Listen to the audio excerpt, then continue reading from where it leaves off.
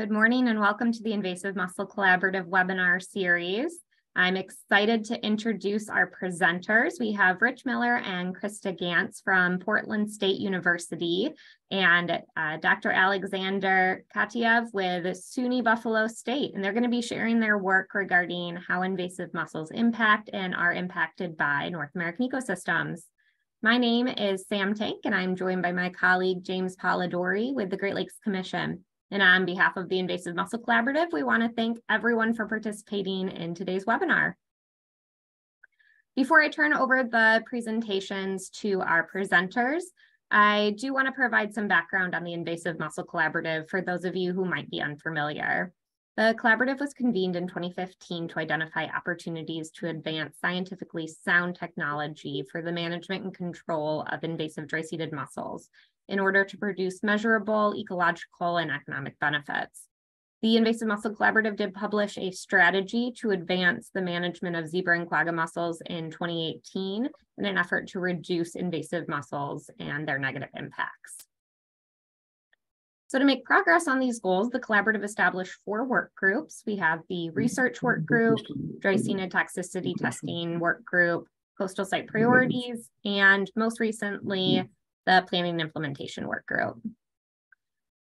I want to briefly talk about some of the outcomes of each of these work groups. I'll start off with the research work group, which is charged with coordinating existing research and developing targeted research plans and projects that address Great Lakes management priorities.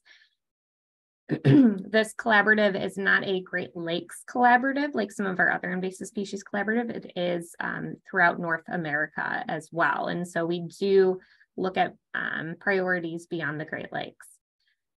Almost exactly a year ago, the work group released a mapping tool to help protect the Great Lakes Basin from the impacts of invasive mussels. And this, what you can see on the slide right now, is the Dreisena Project Coordination Mapper. And this allows researchers and managers to share their work and collaborate with others for the advancement and protection of waterways from invasive mussels in the Great Lakes and beyond. The mapper features 125 past and current projects from across North America, and more being added all the time. The research work group is currently soliciting additional research and applied control projects. So whether you have a strictly research or an applied control project, we'd really like you to consider submitting them. It can be done directly through the mapper. Additionally, project updates are encouraged for those existing projects that have made progress since you've originally submitted the description. You can view the mapper and submit projects by following the bit.ly URL that's up on the screen. Next, I want to talk about some of the recent accomplishments of the Dreisena toxicity testing work group. This work group was charged with reviewing how toxicity testing of potential control methods on mussels has been conducted across various laboratories, research the strengths and weaknesses of different approaches and methods, and identify and make recommendations to where those methods could be further refined and standardized so that we can develop guidance for use by researchers doing Dreisena toxicity testing. The studies reviewed for this work have been compiled into a table that's searchable and available on the Invasive Mussel Collaborative website. Additionally, earlier this month, congratulations to the work group, a manuscript detailing the recommendations was accepted for publication and can be accessed by at the bit.ly URL on this screen.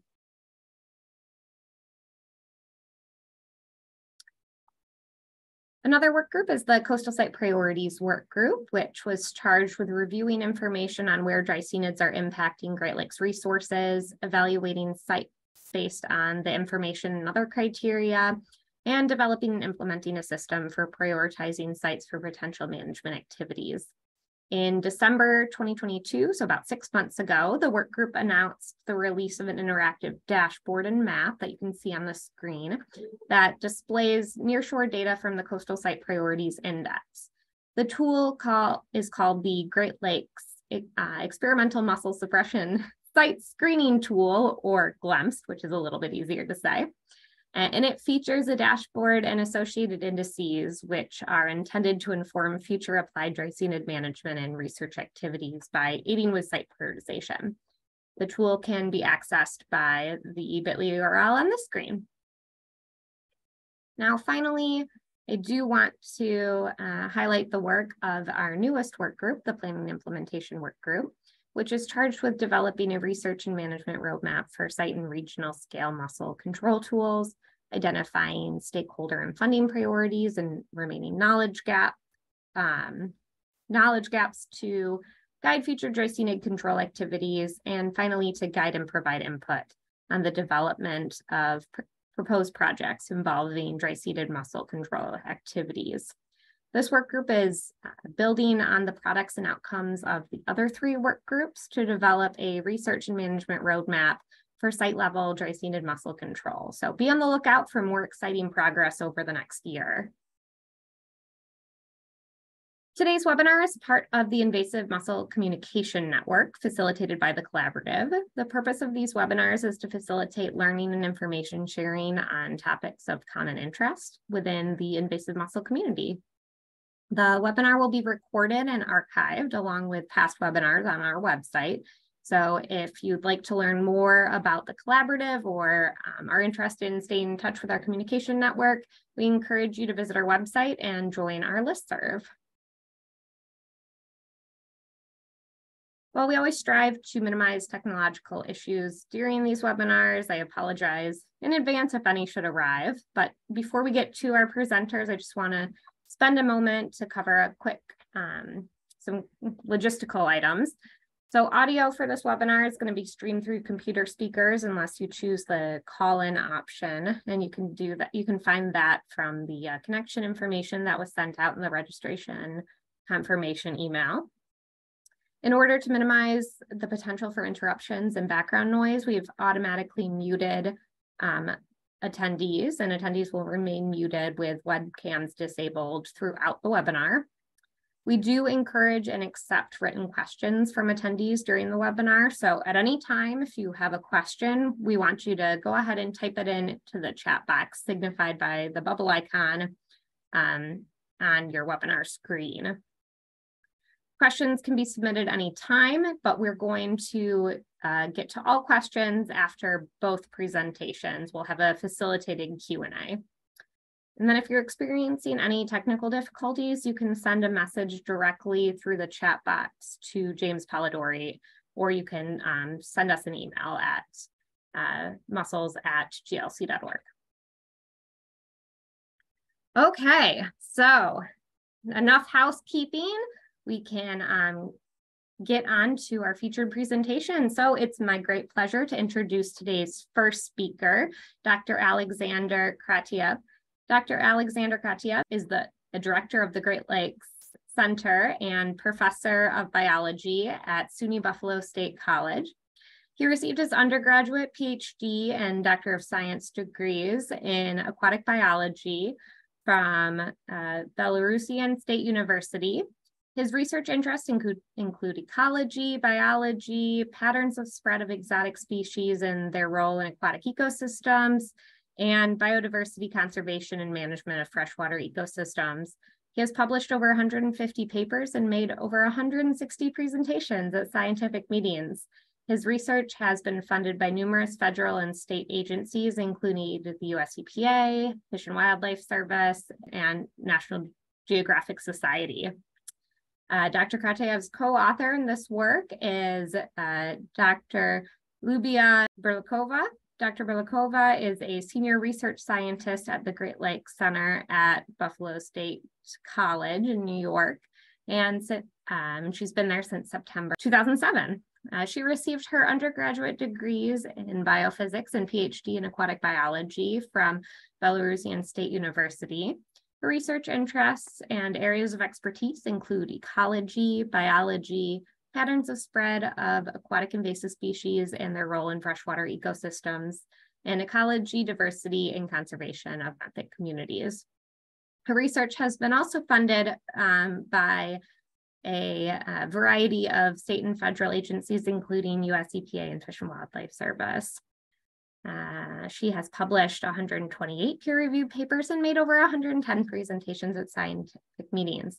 We have with us today lots of experience and expertise, and we are so happy to have you join us today. So thanks so much, and I'll turn it over to you. Go ahead and take it away. Thank you very much for this introduction.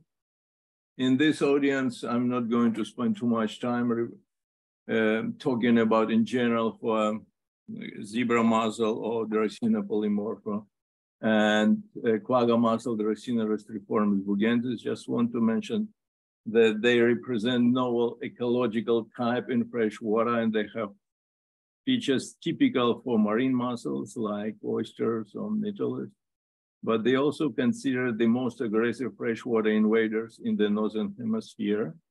Their life history allowed them to spread rapidly across landscape and became enormously abundant when introduced into a new water body. Also, being powerful ecosystem engineers, they deeply modify freshwater ecosystem. However, although they belong to the same genus, they are not identical.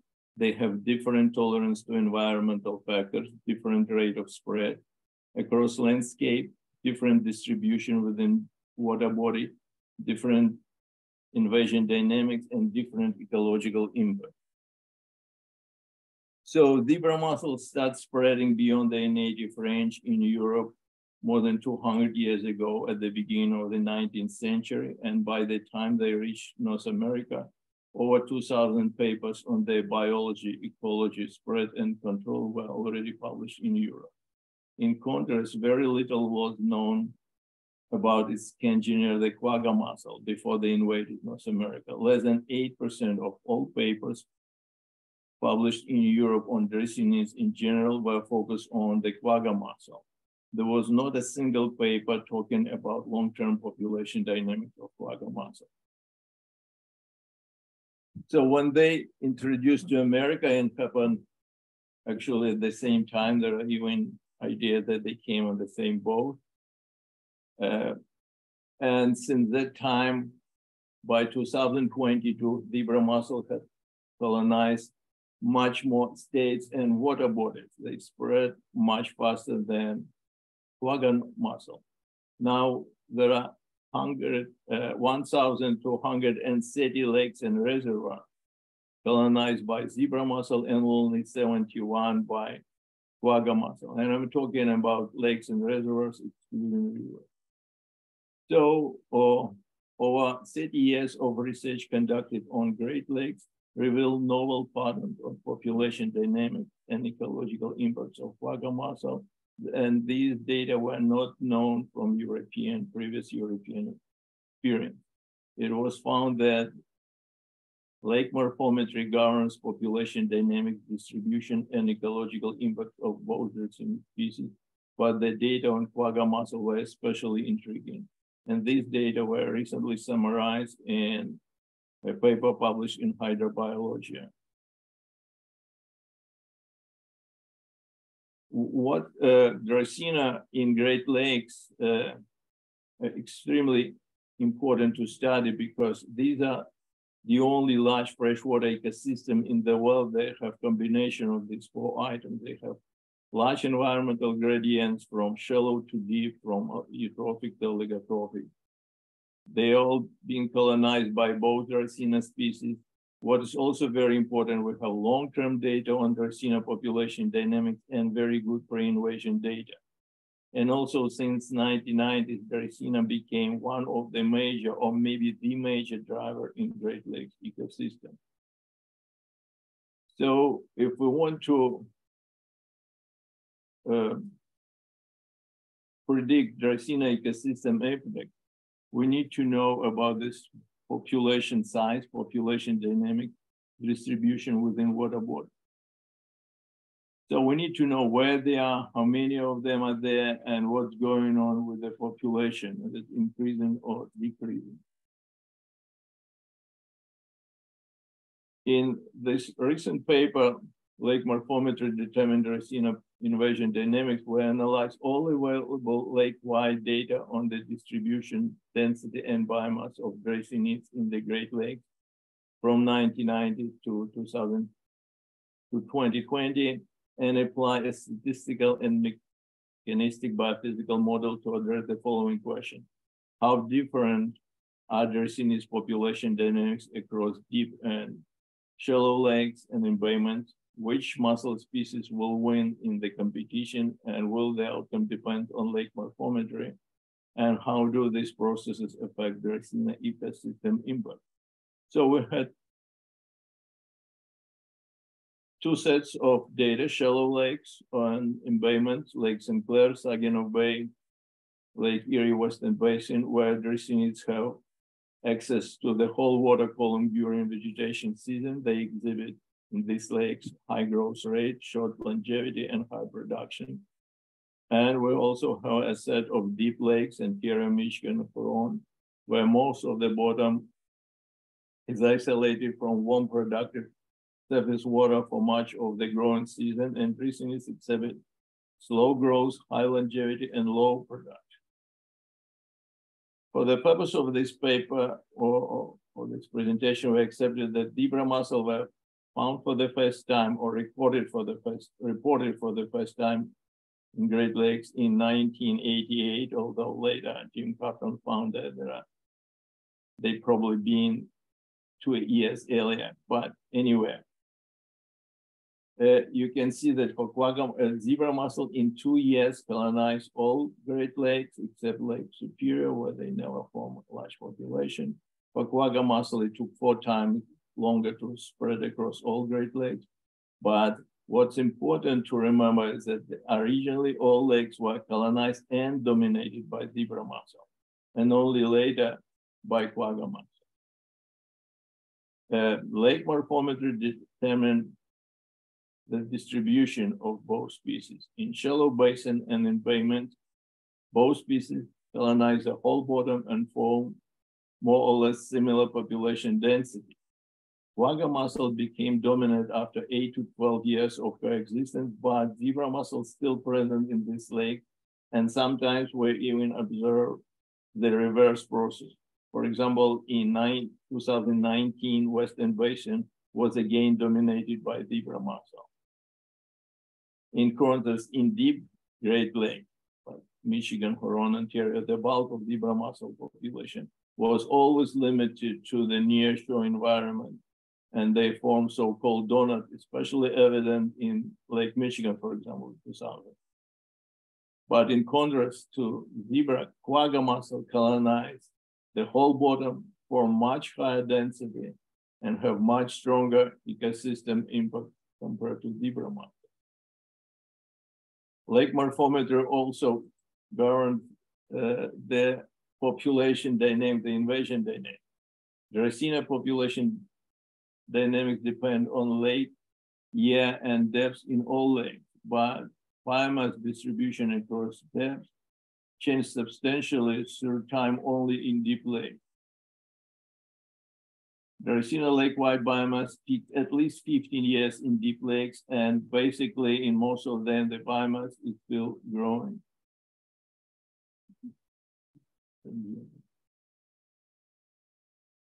So if we look at population dynamic across different depth zones, we can see that in all 3 deep lakes, in less than 30 meters in nearshore environment, mussels overshoot their carrying capacity and begin to decline 13, 15 years after first detection. However, after 20 years, there was another increase in density, suggesting boom and bust dynamics. At 30 to 90 meters, density increased more slowly, peaked later, and declined to a lesser extent. And in deeper zone, density is still growing. In Lake Ontario and Michigan, it looks like the population density stabilized. However, in contrast to density, quagga mussel biomass is still growing across almost all depth zones across the shallowest one, as well as lake-wide, which tells us that mussels became larger or older. A few years ago, we did experiments on the growth rate where we kept mussels at different depths from starting on the bottom and then on the line and cages at different water horizons. And we found that mussel growth was slowest in cages located directly at the bottom, less than 1 millimeter per growing season, compared to almost 8 millimeters. And this mussel had initial roughly 7 millimeters in length. So 25 meters above the bottom was a cutoff for recruitment. And we're talking about eastern basin of Great Lakes, of Lake Erie. All part of the mooring system above 25 meters, completely covered with young of the year mussels, and none of the freshly settled mussels were found deeper than 25 meters. If we look at size frequency distribution from this side, we have data actually for more than 15 years. They're not all on the graph, but quagga mussel now we think at least 20 years old or maybe older. They have very fragile shell, no recruitment, and we think that it is starvation. Even if we can record some freshly settled tiny mussels, they never make to a new year, the next year. Before Dracaena invasion, the total wet biomass, aerial biomass of plankton invertebrates in Great Lakes exceeded benthic biomass on average almost sixfold. After the proliferation of quagga mussel, benthic wet biomass increased about 2 orders of magnitude and is currently exceeded zooplankton biomass more than 40-fold. And here I'm talking about quagga mussel biomass, including shell and tissue. So now the total biomass in 3 deep lakes of quagga mussel exceed 95% of all biomass of all animals, aerial biomass of zooplankton, benthos, and fish in Great Lakes. What is also important to realize that in deep lakes, ecological impact gradually shift offshore through the invasion. Early in the invasion, lakes were colonized by the Dracaena polymorpha alone, and they were limited largely to less than 30 meters.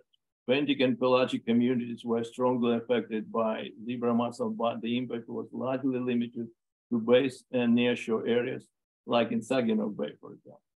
Nearshore Dracaenids and associated benthic organisms retain phosphorus and carbon at the expense of offshore communities, and this is nearshore phosphorus hypothesis shunt was formulated by Bob Keke and Dorser, but effect on profundal and hypolimnion community was removed.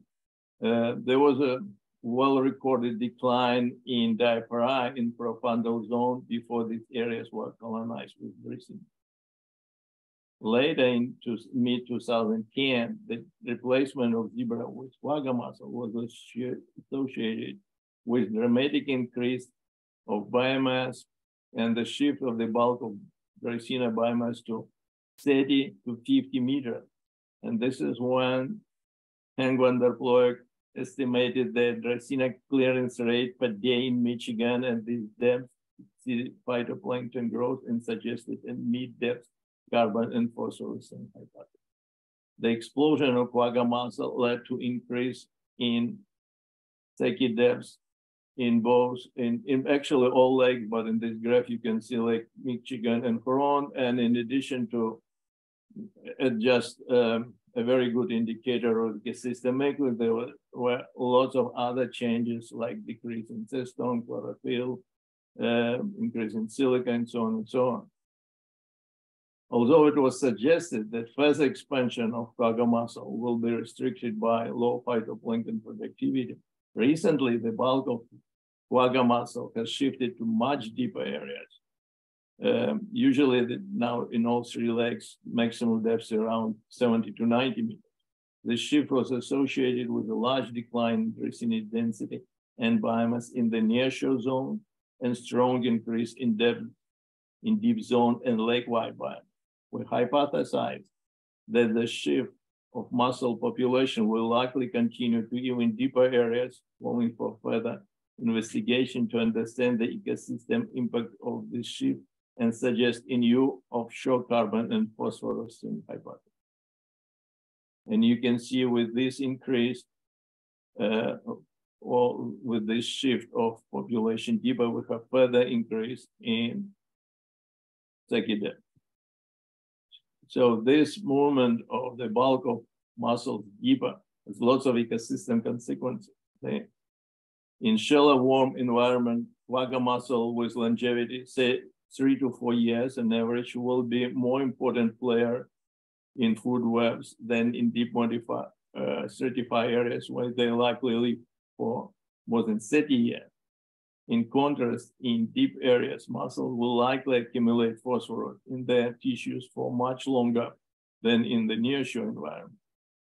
And this is a typical distribution or density of quagga mussel in current maximum, it's 80 meters depth, Lake Michigan. This is the zone of maximum distribution of quagga mussel now in all 3 Great Lakes.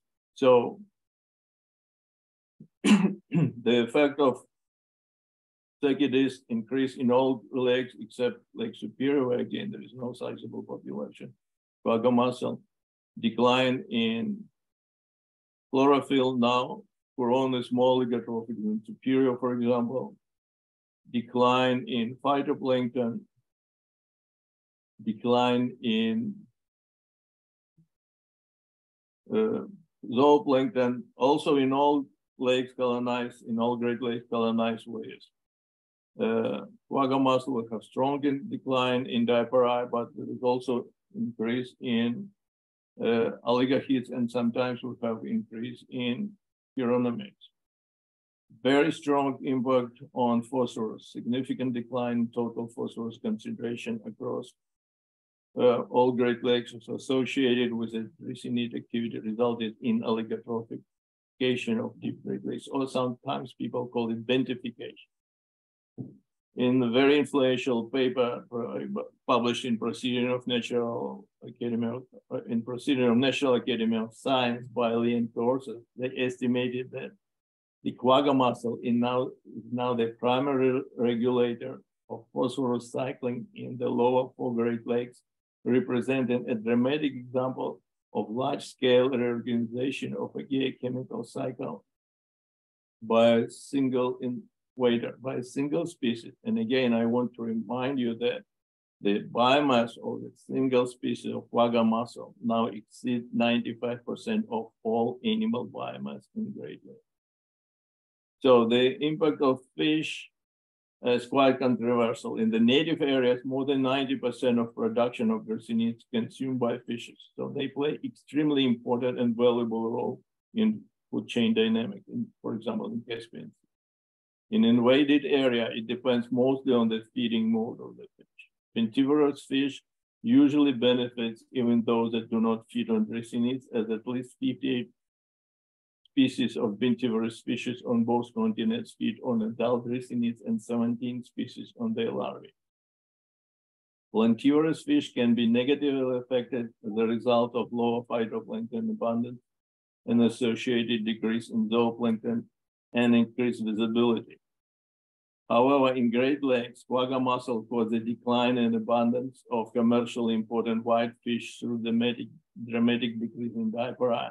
This outcome cannot be predicted from European experience, as Dracaena introduction was always associated with increase in amphipods.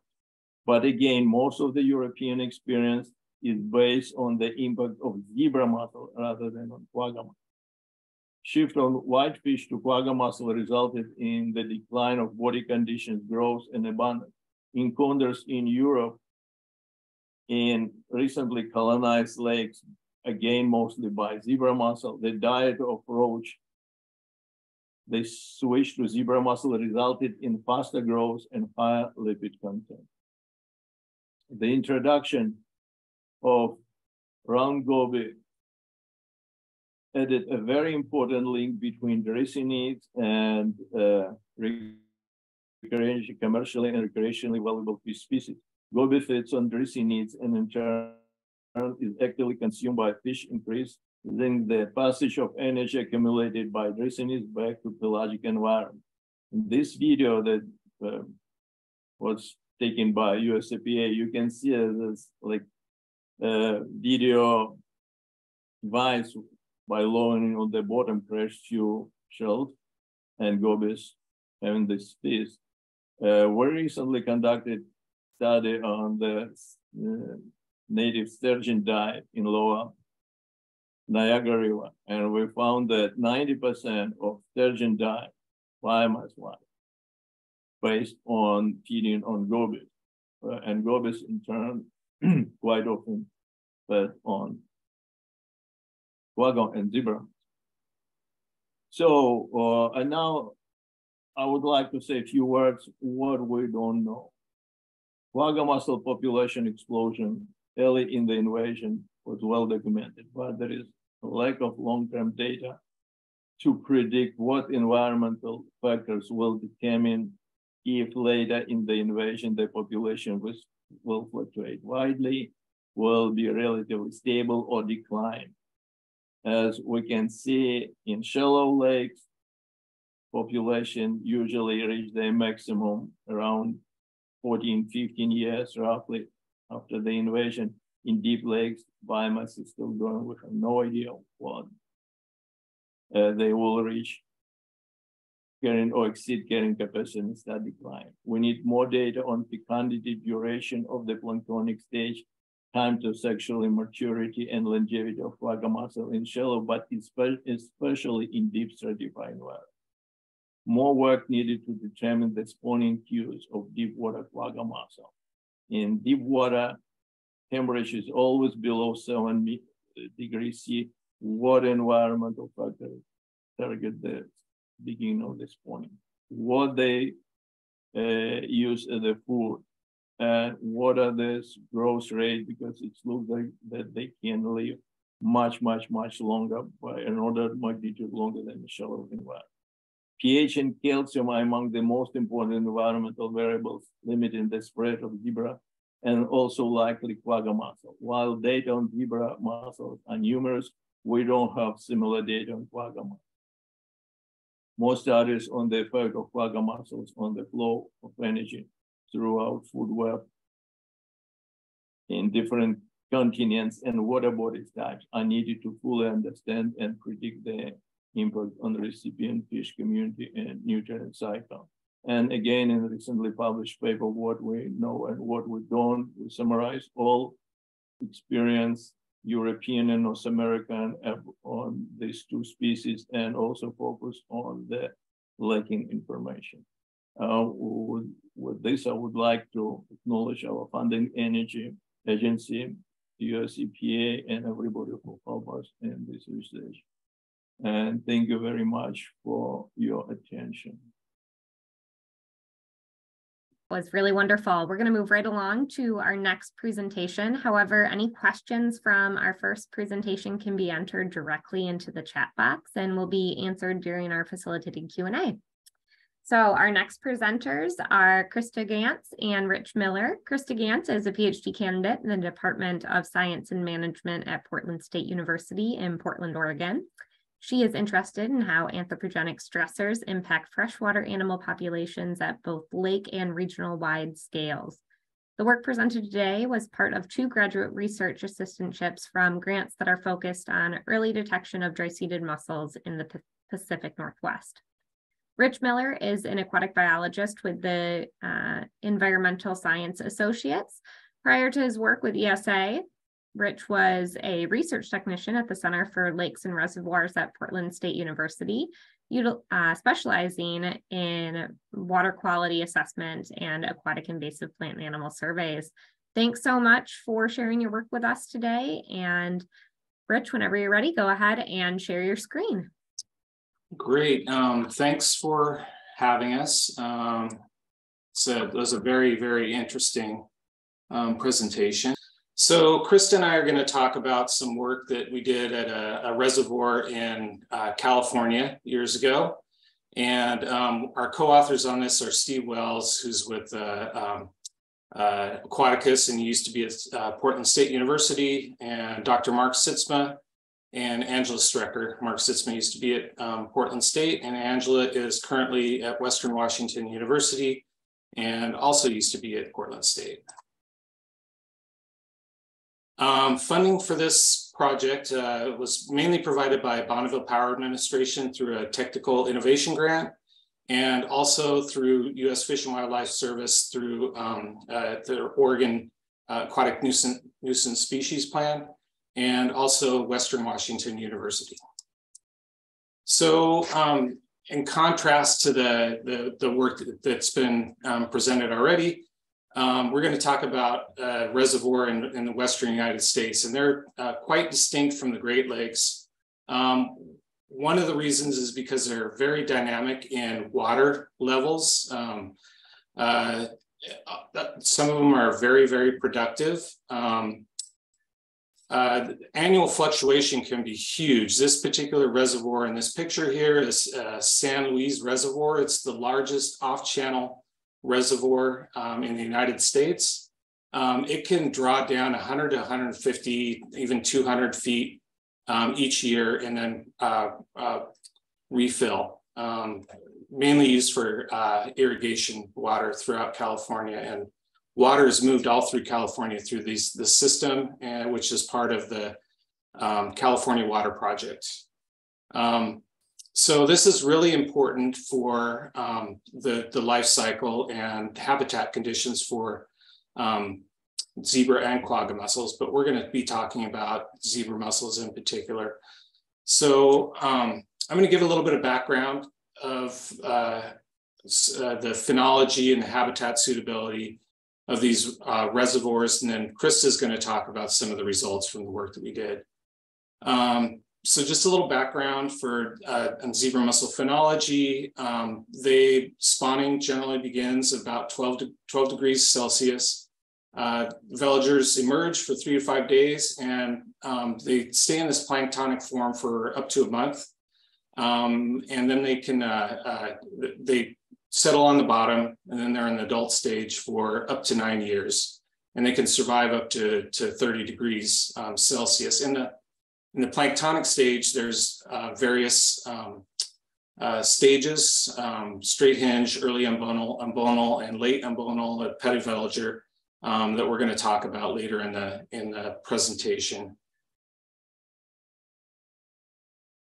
So how the habitat suitability changes, in particular with these Western water bodies.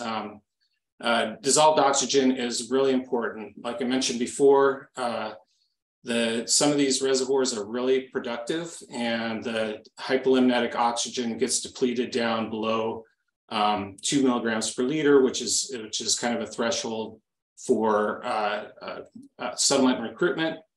And a lot of them, it goes anoxic and stays anoxic for quite a while. So this can limit where zebra and quagga mussels can survive. In the shallower water with these reservoirs that really draw down and fill back up, you get desiccation, and they can survive for 3 to 5 days out of the water, but much longer than that, you're killing mussels. So this term mussel squeeze that we're using, it's basically the reduction of suitable habitat due to the timing of hypolimnion oxygen depletion and reservoir operations. So can operations be changed to minimize the suitable habitat for zebra mussels? So overall, our big study questions are, how does veliger abundance change over time and across depth? How does temperature and oxygen change across depth and with changing water levels? What's the relationship between veliger abundance and temperature? And how does temperature and dissolved oxygen affect adult mortality? And then again, can we use reservoir operation, the timing of this, how it interacts with the life stage of zebra mussels to maximize this mussel squeeze? So we did our work at a reservoir just downstream of the reservoir that I showed the picture of. This is San Justo Reservoir. It's a terminal reservoir on the California Water Project, and which means that it's an off-channel reservoir, and water gets pumped into it and out of it, and the water that goes out of it goes to irrigate the San Luis Valley. A lot of the vegetables that you all eat. Zebra mussels were detected in 2008, and the lake was closed to public access, which was quite a bummer for all the folks that used to fish and recreate on the water body, and it's remained closed. It's 81 hectares. Again, it's got this combined inflow-outflow pipe. And water levels depend on irrigation supply and demand. So each day water comes into the reservoir and out of the reservoir just a little bit, but over the season, water levels drop. And it's 30 meters deep when full. And it's a mesotrophic to eutrophic water body. And the hypolimnion goes anoxic each year. So with the study, we collected Veliger samples, did it on 8 dates between January 2015 and August 2015. We collected them from 2 sites at 1 meter depth intervals from the surface to the bottom. We did this by using a peristaltic pump, pumping it through a 5 liters through a 65 micron mesh cup, and then concentrating that down into a sample bottle. And then Steve Wells and crew at Portland State University enumerated all the veligers to these different stages using cross-polarized light microscopy. The adult mussel measurements, we collected mussels from around the reservoir and randomly selected 10 mussels from each of a mesh bag and placed them onto 90 subsurface buoys. The mussels range from 5 to 30 millimeters in each bag, and it's kind of a random stratified sample. So we tried to have span the same range within each of the different bags. And we deployed the bags from 0 to 25 meter deep, and we measured whether the mussels were live or dead, and also the mussel length during each of the sampling events. And this picture on here in the left, that shows the inlet outlet pipe on the right hand side. We had a Veliger monitoring site right where the inlet outlet pipe comes in. We have another site at the deepest location of the water body where we measured veligers. And then all these kind of gray dots that you can see scattered in through here, these are where we place these subsurface buoys. There's a lot of information that we collected on this, but we're not going to be talking about this. Most of it, other than the mussel cage data, which you can see in the third picture over, basically a mesh bag tied on that we check.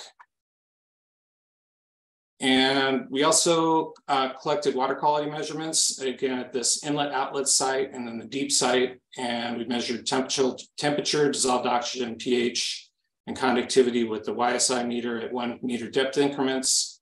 And we also, we were really concerned about whether this inlet outlet pipe was pumping oxygen into the lake. So maybe you'd have a little bit longer survival in that area based on extra oxygen. So we put continuous temperature loggers at the bottom of that site, and then also the deep site. And I'll turn it over to Crysta here to talk about a little bit more about the study analysis and objectives. Great, thanks, Rich. Yeah, Rich and I are in different parts of Washington State, so we're doing a split presentation here. So I'll go ahead and share. as Samantha said in the introduction, this was work that I did through 2 different graduate research assistantships. And this was a really neat project to work on. And one of the great things about working on it and getting started with it is there were really clear, well, in addition to the fact that Rich and Steve did all of the field work, they also had really clear objectives for the different studies, and this made learning about the project and the reservoir and mussels much more pleasant, and also made the analyses easier to organize and kind of think through, I hope, at least for us as a group. So the way I've kind of organized my part of the talk and think about it is by the 2 different surveys. So looking at both veligers and adults. And this is helpful kind of to think about, you know, different aspects of monitoring and control. And then also, especially for the adults, thinking really about optimal times for drawdown to deprive these mussels of oxygen. So with the veligers, the objectives were to determine the timing and distribution of spawning. And we were really hoping to learn more about this from the presence of early stage veligers, or the straight hinge phase that Rich showed. And then we also wanted to determine the timing of settlement out of the water column. So particularly to see when we would start seeing petaveligers and being close to that phase of adulthood. And then finally, we wanted to relate temperature and DO, or to see if there were any patterns of temperature and DO with vertical distribution in the water column. And then with the adults, we wanted to measure adult mussel survivorship at different water depths and across time. And then to also see if there were any relationships between temperature and DO with adult survival. Oops, I'm in a little bit of trouble with my advancement there. Okay. So I just wanted to walk through our temperature and DO profiles first. And these are from the deep station that Rich pointed out on the map. So if you kind of orient your eyes from left to right, you'll see our sampling dates from January to August. And you can see that with this reservoir and a lot of reservoirs in the West, we don't really have freezing temperatures. So we have much warmer temperatures in late January and February in California.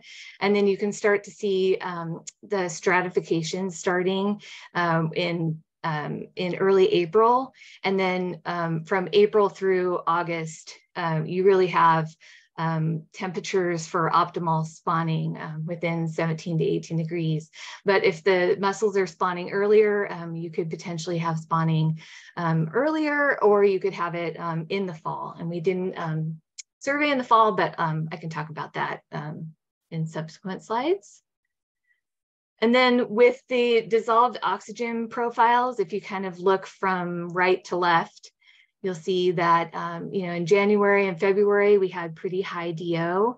And then we start to get lower DO from April through August. And then you're starting to hit that lower physiological limit for the mussels at 2 milligrams per liter or less of DO. So the results, I wanted to go through the Veliger results first. And this we also refer to in our paper, which is in Management of Biological Invasions. We refer to this as the pumped plankton experiment. And so I wanted to go through the 3 Veliger stages: straight hinge, embonal, and petaveliger. But I'll kind of just walk through this in a little bit more detail.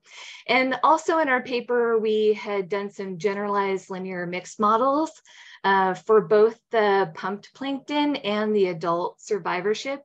And I won't go through those models here, but there are more details of that in our paper as well.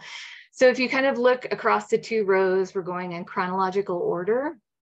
And we've indicated the thermocline with the green line, the hypoxic depth, so less than 2 milligrams per liter of DO, but more than 0.1 milligram with the yellow, and then below, the red line is below 0.1 milligram per liter DO.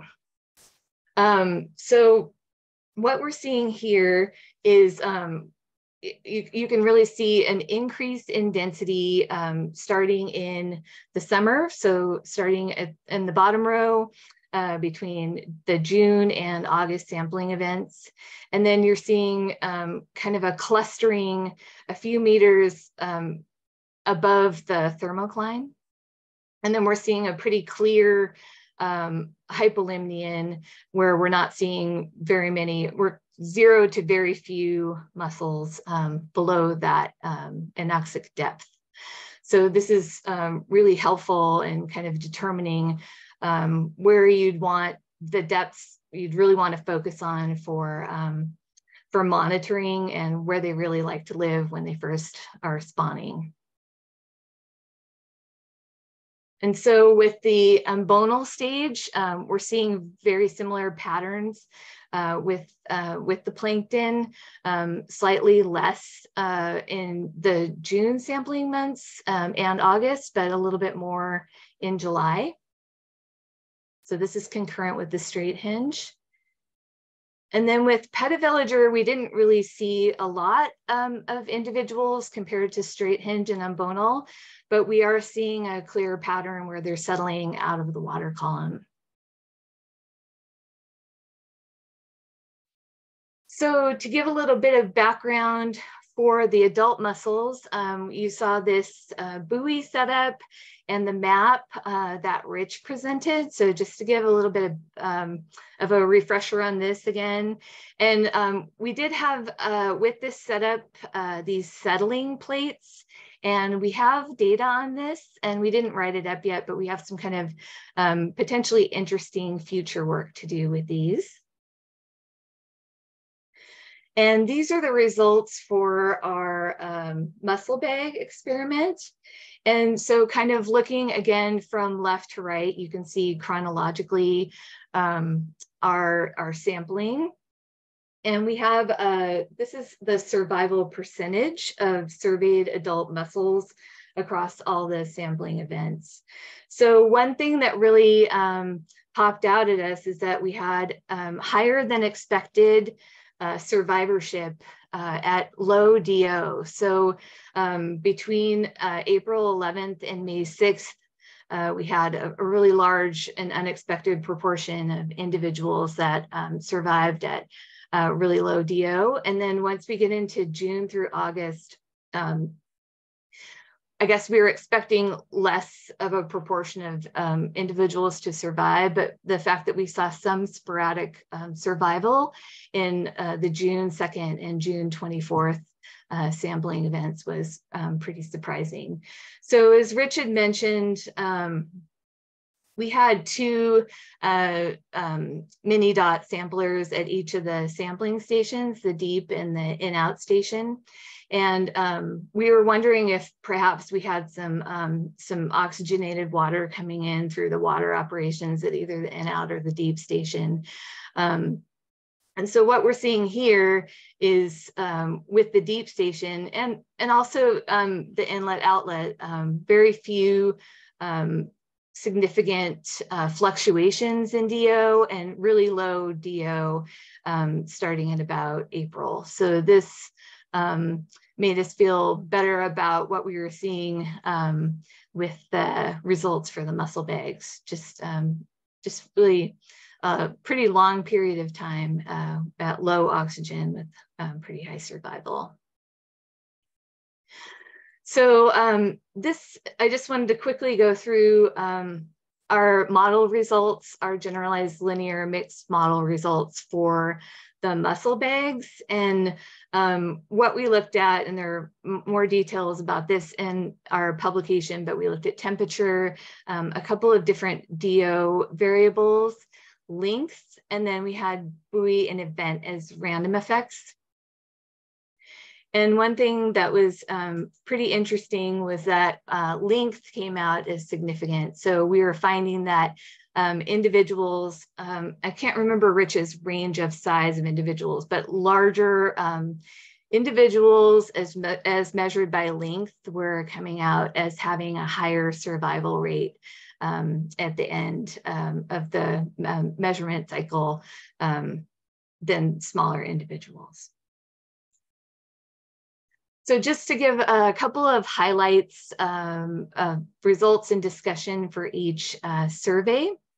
There were fluctuations in depth distribution of the plankton. So this is an important consideration for monitoring planktonic veligers, especially when they're at their peak. So we want to get in there and start control when we have the most individuals in the water column. And veliger sampling in these stratified water bodies should be focused in the hypolimnion when there are depleted DO conditions below the thermocline, which we saw in those spring and summer sampling months. And it looks like veliger settlement out of the water column is possible when any veliger stage is present, at least in the spring, summer, and winter. And we didn't sample in the fall, but it's possible, given these temperatures, that another fall spawning event could be possible, especially because they're over the temperatures are over the optimum limit for spawning. And then for the adult survey, we found that the adult mussels are susceptible to low DO, but really would need to be deprived of oxygen for greater than 3 weeks to achieve high levels of mortality. And we found a positive relationship between initial adult length and survivorship. So this kind of highlights the importance of capturing veligers before adulthood and capturing small individuals if possible before they get much larger. So our overall conclusions are that for management purposes, you'd want to find an opportune time for drawdown or chemical control to target the optimal number of individuals. And we kind of thought in this study that might be about 15 to 16 degrees Celsius when you might want to start looking in the water for plankton. And then we're acknowledging that several factors such as water use or other logistic concerns may be a factor in decision-making for particular reservoirs. People still need this water, so you can't always get in there and practice control anytime you want to. So if control is not plausible at optimal spawning or survivorship peaks, these factors could identify water depths and locations to focus collection efforts and control. And so if there's more monitoring, there's a need for a better understanding of how veligers, juveniles, and adult mussels respond to fluctuating DO conditions and how that will inform the timing and duration of control. So with that, I'll conclude. And then as we go into the question and answer session, if anybody has any further questions for me or Rich, we can be reached at these email addresses. So thank you very much for your attention. We already have some questions coming in, so I will go ahead and ask them out in order. Go ahead and use the chat feature to ask questions. And if you need to jump off before your question is answered, a recording will be available on the Invasive Mussel Collaborative website and our YouTube channel. And the recording will include the facilitated Q&A. So we can jump right in. Okay, so this first question is for Rich and Crysta. San Justo is the only reservoir in California with zebra mussels. The others have quagga.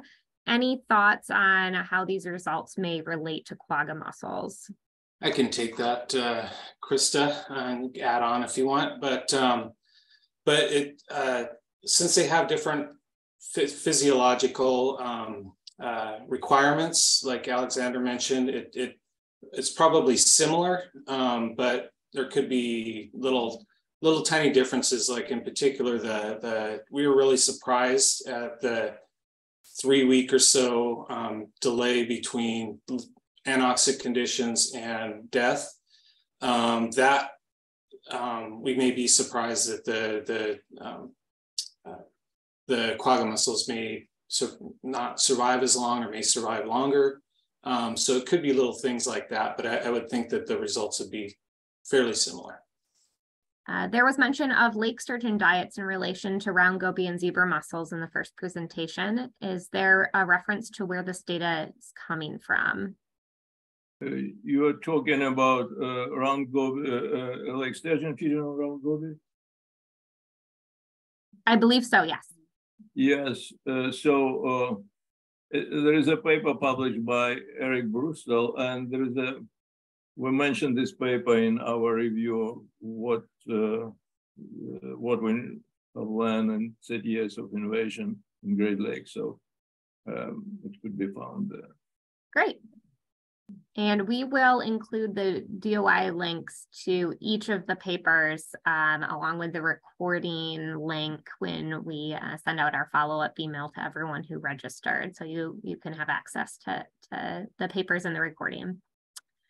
Okay, Rich and Crysta, have the results been published, articles or dissertation, or do you have any plans to publish? This was a really interesting study.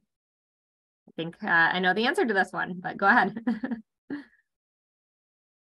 Yeah, thanks for that that question and comment. So yeah, we have I think we're still impressed. We have this work published under this title in Management of Biological Invasions.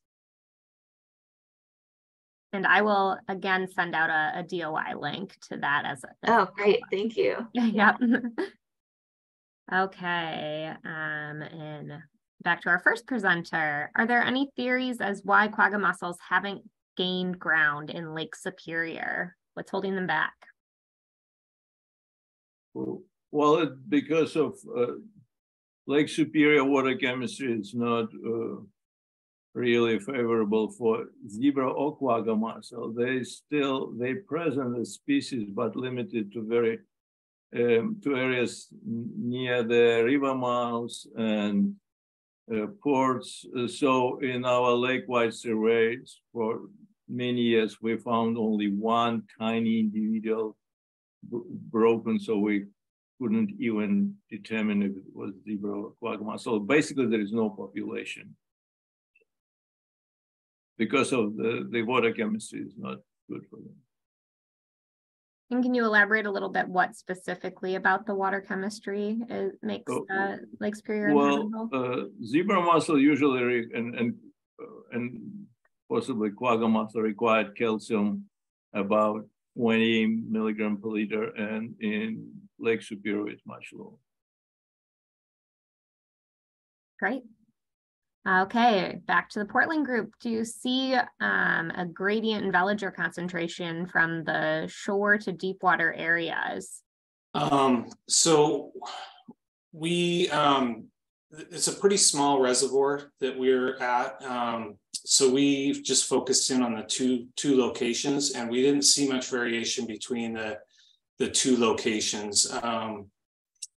Steve might have taken, Steve Wells, who's also a co-author, he might have taken some Veliger toes at different spots, but I don't remember there being any huge difference. And then following up from that question, is the reservoir a drinking water supply? And can you answer, is it oligotrophic, mesotrophic, or eutrophic? The reservoir is primarily used for irrigation. Towards the town of Salinas, there's a large farmland area. So this is used to irrigate that whole area. And it's a mesotrophic to eutrophic reservoir. Can't remember off the top of my head what the chlorophyll levels were, but it's basically meso to eutrophic, and calcium levels, in case anybody's wondering, calcium levels are, I don't remember off the top of my head again what they were, but they're sufficient for growth of zebra mussels. It's over 20 milligrams per liter. Okay, it looks like we have one more question. If you have any other questions, please enter them into the chat so we can ask our speakers while we have them on the line. Okay, we'll go back to you, Dr. Crysta. Are quagga mussels as easily transported via canals and rivers as zebra mussels? It depends. If you're talking downstream transport on the larval stage, yes. If you're talking attached to boats, no, because of zebra mussel has much stronger attachment strength than quagga mussel. Therefore, we have much more lakes and reservoirs, 17 times more in North America, because of they attach much stronger and could survive transport on the attached time. But if you're talking about downstream spread in the larval stage, of course, same situation. Okay, I do have one question for you. Can you gave us a really great overview of the past 35 years. Can you talk a little bit more about, are you optimistic, are you pessimistic about the next 35 years within the Great Lakes? I don't have a crystal ball, of course, but it depends what's optimistic or pessimistic. I think that both Dersinis species will be present in Great Lakes forever, and they provide important ecosystem services, as well as they provide some serious problems. I don't think the population will keep growing for many years in deep lakes. I think we're about to see the stabilization and possible decline. But again, Great Lakes, the only ecosystem in the world when we have this long-term data. We don't have anything similar in Europe or anywhere in North America that we can look and say, okay, this is what we can predict. In contrast, now zebra mussel and quagga, especially quagga mussel, colonizing deep alpine lakes, and they're using our experience to predict what happened with their lakes in Switzerland, for example. This June, Lube and I will be going to Switzerland, to Zurich, to basically share with them our data. So that's why it's extremely important to continue monitoring what's going on in Great Lakes. Couldn't agree more, absolutely. Have you seen any impacts on water quality from the loss of zooplankton in the Great Lakes? There is a decline in zooplankton, but lakes became clearer, and this is in a way, positive effect. Yes, the whole binational treaty that was signed in 1972 was about largely to decrease phosphorus load to fight eutrophication, and this is what's going on now with quagga mussel. Maybe it's a little bit too far, but it's fine. I think that concludes all of our questions. So a big thanks again to all of our presenters, and thanks to everyone on the line for joining us today. As a reminder, the webinar is being recorded and it's going to be posted on the Invasive Mussel Collaborative website. So you should be able to see that later this week. We will send out an email through Eventbrite for everyone registered with the recording link, the DOI links to each of the respective papers, and contact information for our speaker should you have any follow-up questions that you want to get in contact with them about. And you can also feel free to contact the Invasive Mussel Collaborative at mussels@glc.org. Okay, and finally, I just wanted to acknowledge our funding. Our funding comes from the Great Lakes Restoration Initiative under cooperative agreement through the U.S. Geological Survey. Thanks again. Oh, this is wrong. I didn't update this slide, so just ignore that. We'll just switch back to here. Thanks so much, and go ahead and subscribe to our listserv, and our news of upcoming webinars will be shared there. So thanks so much, and thanks again to our speakers.